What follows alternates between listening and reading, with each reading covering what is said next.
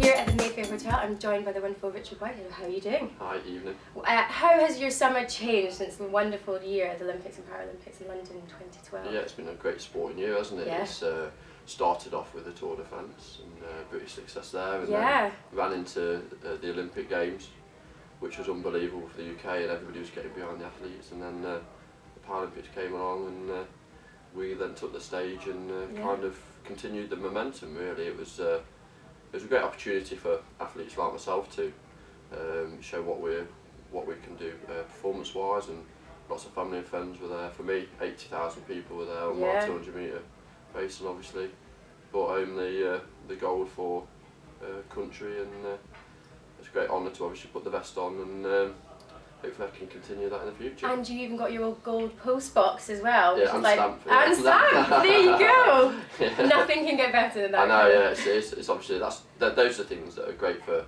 not just myself, but obviously for my family as well, because the post box is in my local village. Yeah. And then obviously local villagers have been like celebrities themselves, because so many people have come out of district to come and post. See them. Yeah, post letters in the post box. That's brilliant.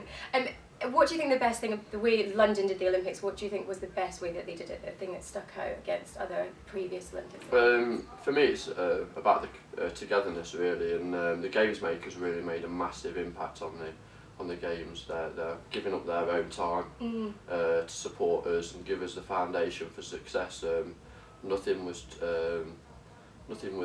too much for the athletes, so if we ever needed any support or needed to get to a venue super quick, there was always a games maker that was there. The facilities, the actual games itself ran really well. I've got no complaints really. Yeah, there wasn't. What's your favourite thing about London, being out and about in London?